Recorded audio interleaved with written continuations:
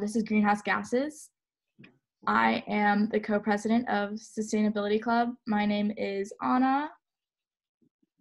Hi, everyone. I'm Joseph. I'm the other co-president of Sustainability Club.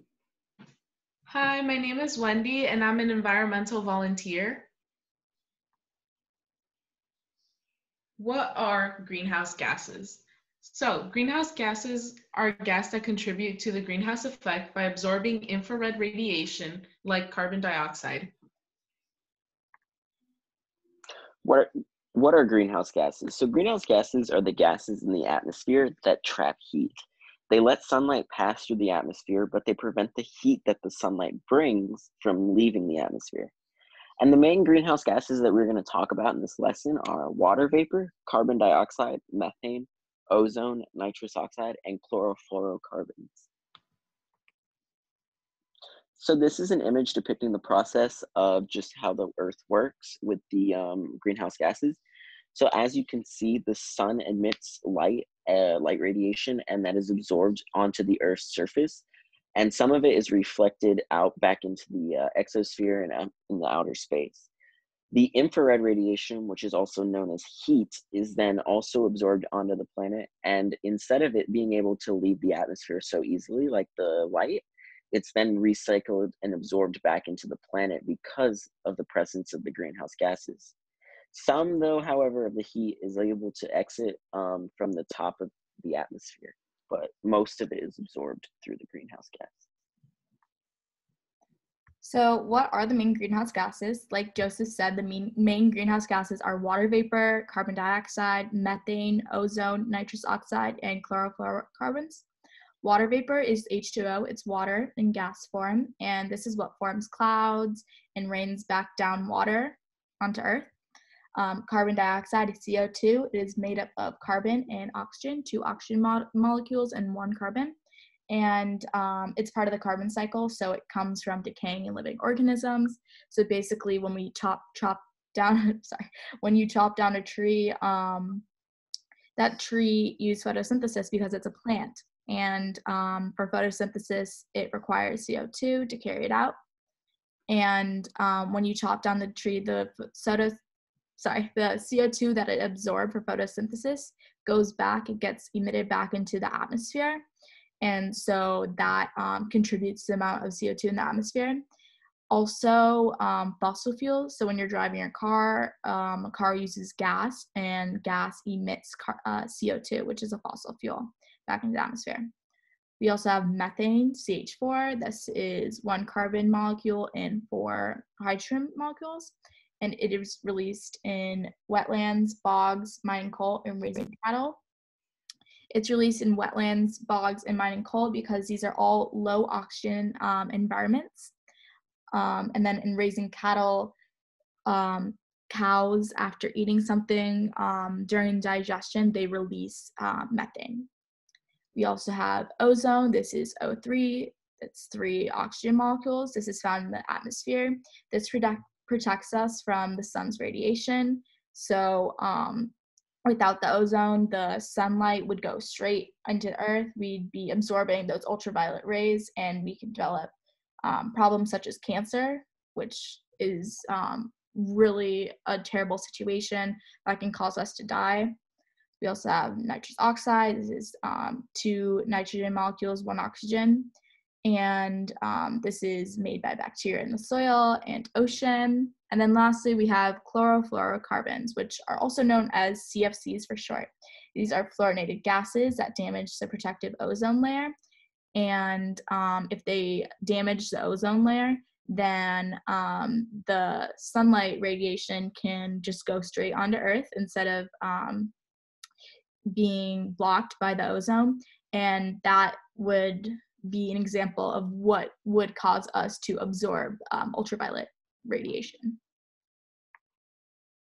What is the greenhouse effect? The greenhouse effect is the trapping of the sun's warmth in a planet's lower atmosphere due to the greater transparency of the atmosphere to visible radiation from the sun than to infrared radiation emitted from the planet's surface.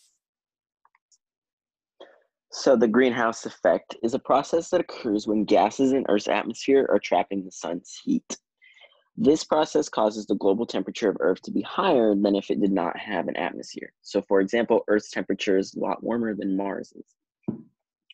A moderate amount of greenhouse gases allows that the Earth to be a comfortable place to live, so meaning that the weather is not too hot or too cold and allows us to live in optimal conditions for all of life, all of the organisms on the planet.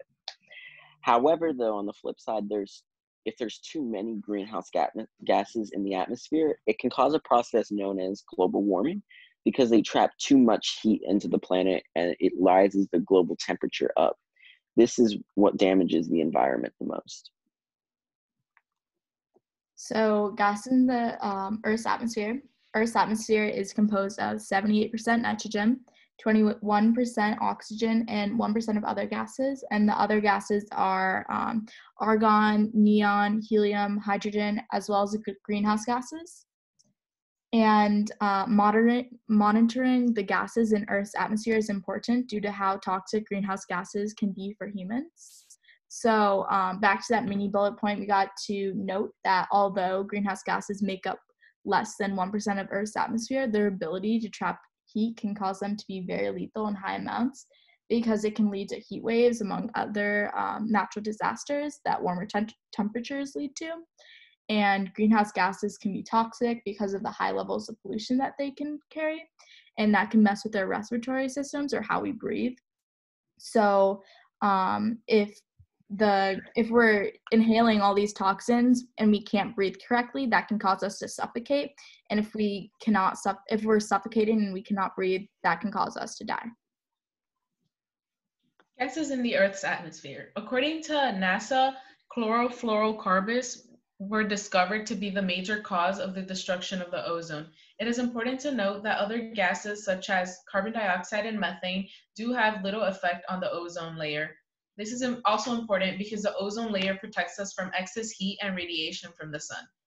In addition, the Earth's atmosphere protects life on Earth from ultraviolet rays from the sun, and that basically makes our days cooler and our nights warmer.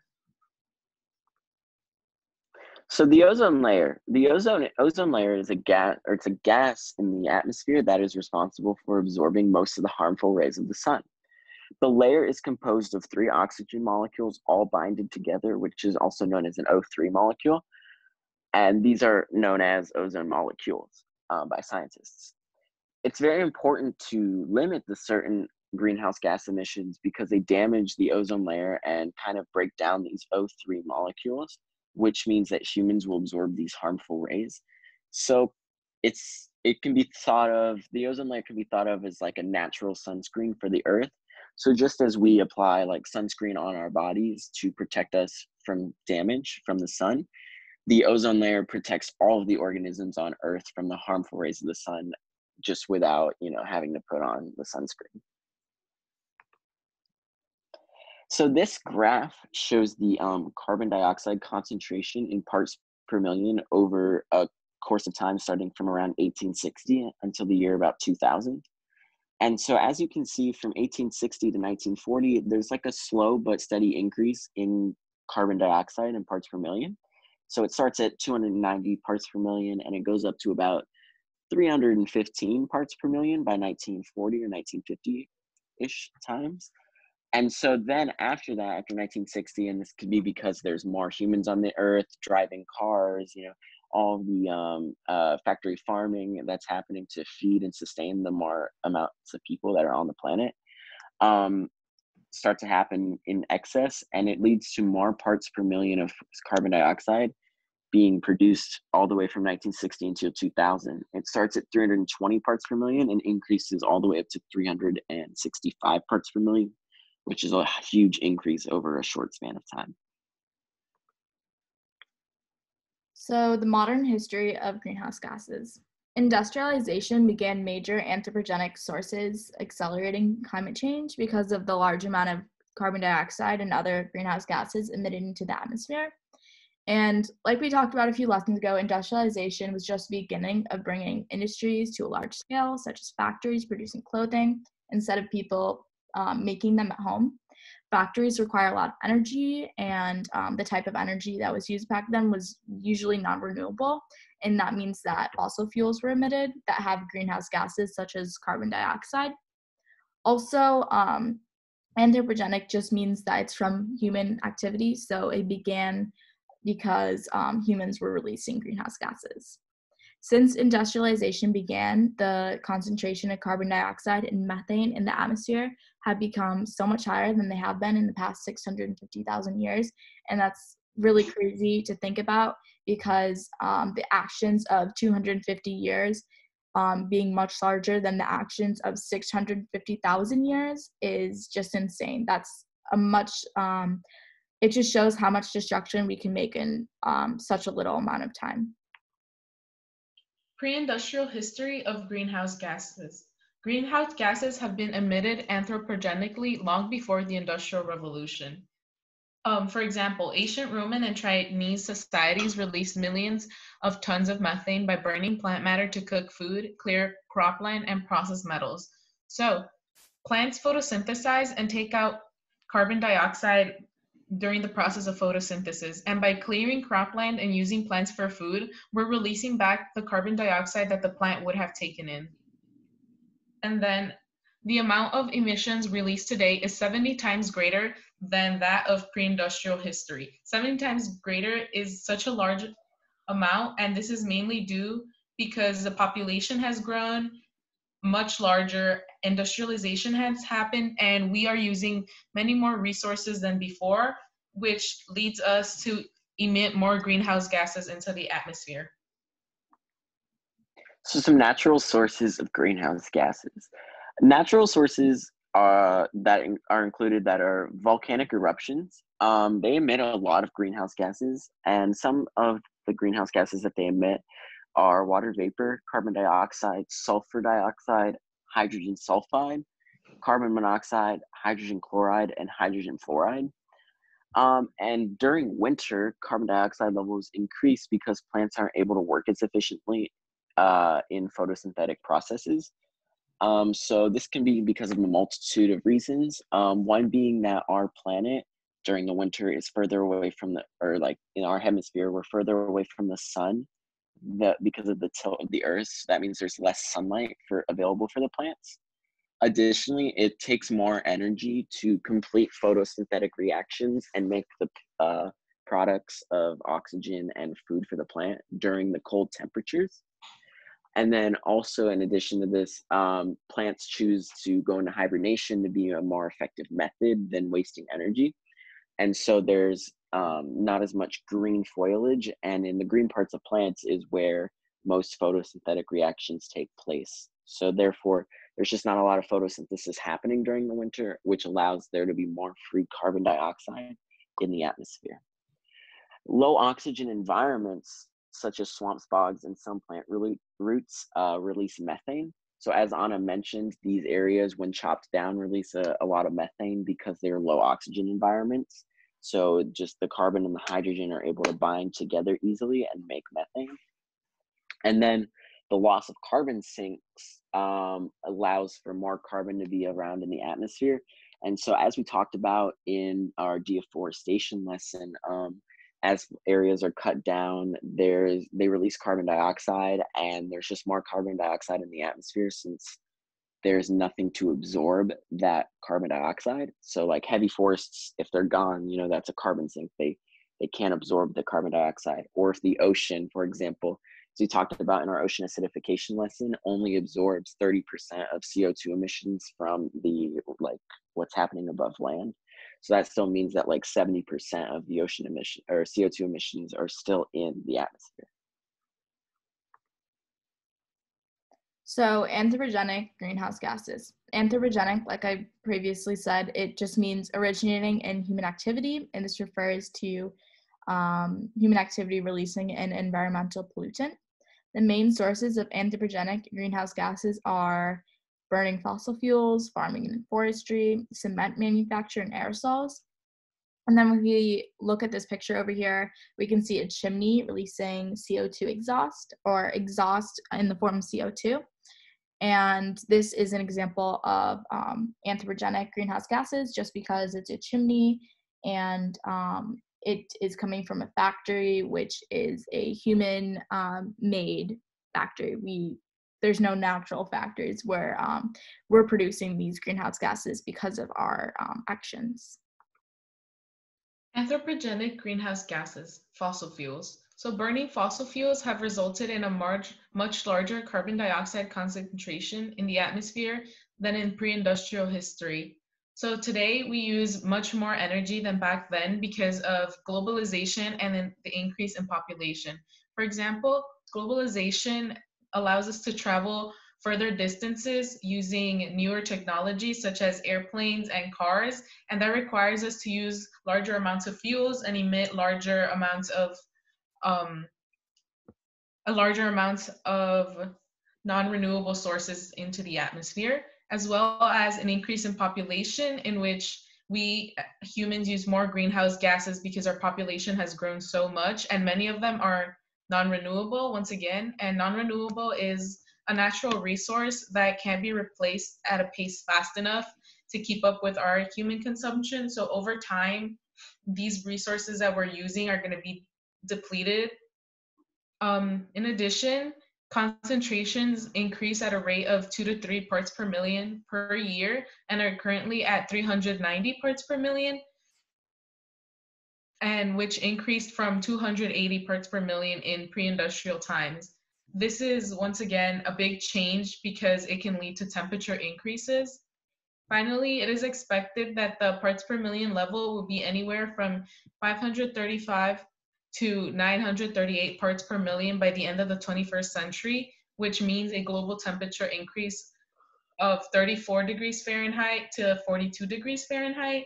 And this is scary because if global temperatures increase, this will lead glaciers to melt. And then regions that have mountains, they're going to experience more landslides, as well as sea levels are going to rise. And that makes lands that are closer to sea level to be completely cleared with water. So anthropogenic greenhouse gases with farming and forestry. So as we mentioned in our deforestation lesson, deforestation accounts for around 33% of carbon dioxide emissions that are caused by humans. And so this decrease in land covering causes a decrease in the Earth's reflectivity of its surface, and this is known as albedo. This means that more heat from the sun gets absorbed and results in a warmer climate area. So for example, light that is emitted from the sun is reflected off of surfaces, and that's how we perceive the surface that we're seeing. So for example, plants, they absorb all other wavelengths of light except for green. So that's why the leaves of plants look green, because that light, the green wavelength of light, is reflected back into the atmosphere. Whereas, for example, darker surfaces such as black are all completely absorbed. So it's just, for example, a road, that's just all the wavelengths of light being absorbed, so it looks black. And if you've noticed, like if you step on a road, it's a lot hotter during the day than at night. At night, it's a lot cooler, and that's just because of the way that it's absorbing the light from the sun. And how this affects like areas of land is that the trees and like the leaves of plants will reflect the green light, but when that's all cut down, there's nothing to be reflected. So that just leaves the area, the valley, to get really hot. And this is likely what occurred in the Mediterranean countries that made them very warm. So for example, Greece. Greece is very warm compared to the rest of Europe, and that's because of how all of the land was cleared, or most of the land was cleared to make Mediterranean farms such as wine vineyards, which brought a lot of people to that area. And additionally, like fertilizers release nitrous oxide, or N2O, into the atmosphere, and that's another component of farming. And then livestock is also responsible for about 18% of global greenhouse gas emissions. And this is because of two reasons. One is the deforestation to be able to allow the animals of livestock to graze or to make the space for factory farming. And also because of when they graze and eat, not only are they removing, like for example, grass, which makes oxygen, they're also releasing methane through their digestion. Anthropogenic greenhouse gases with cement manufacturing and aerosols.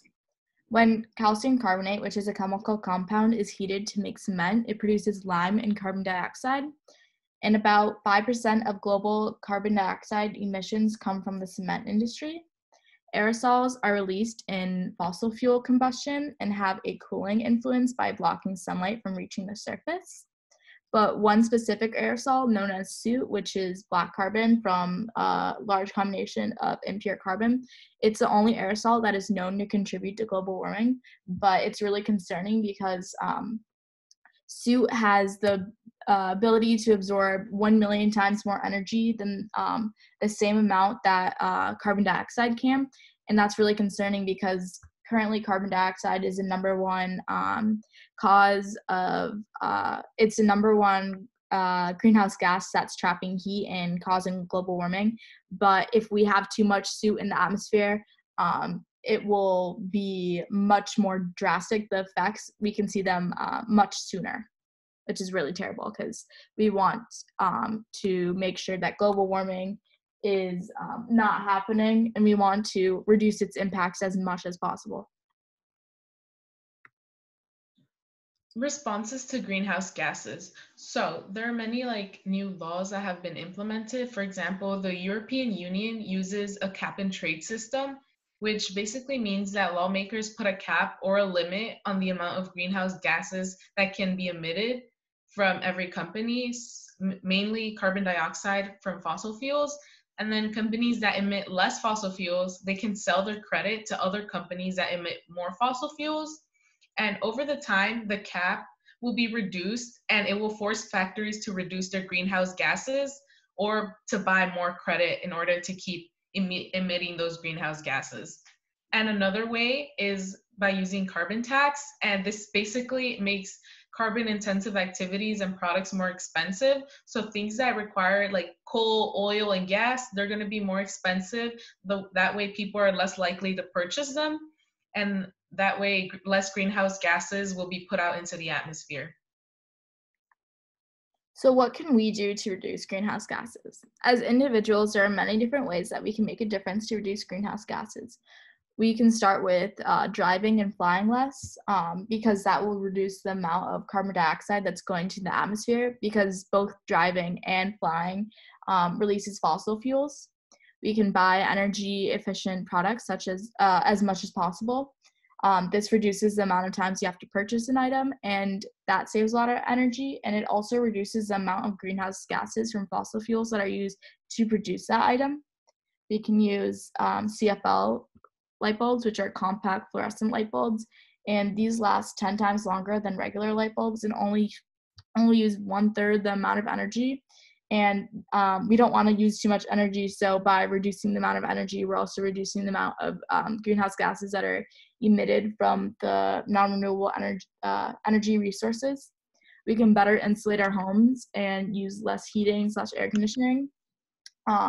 This would just mean that we're using less non-renewable energy because both processes use a lot of non-renewable energy, and this would mean less greenhouse gases get emitted from the fossil fuels. We can take less hot showers and also take shorter showers. This would just take less energy to heat up the water and less energy to keep the shower going for a longer time.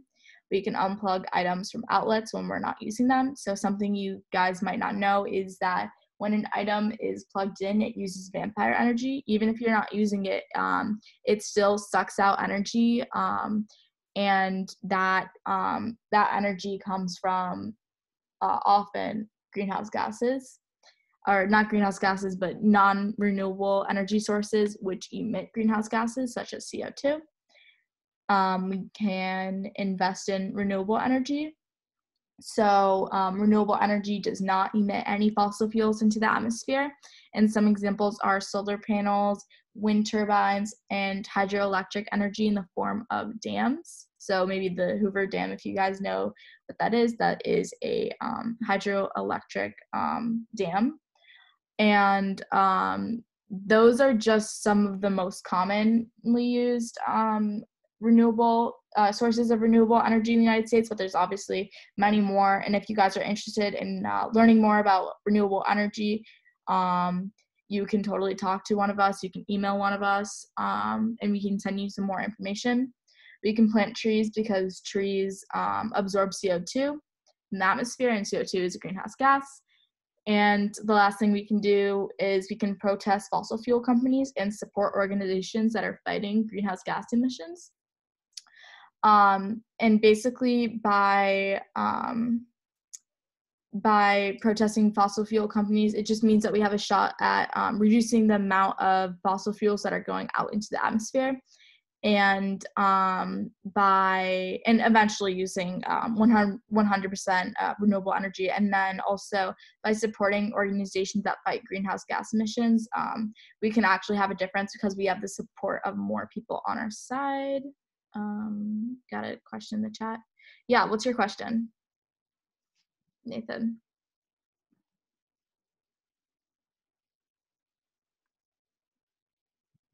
We'll wait a few minutes, or we'll wait a minute. Do you want us to answer your question at the end, or do you want us to answer it right now?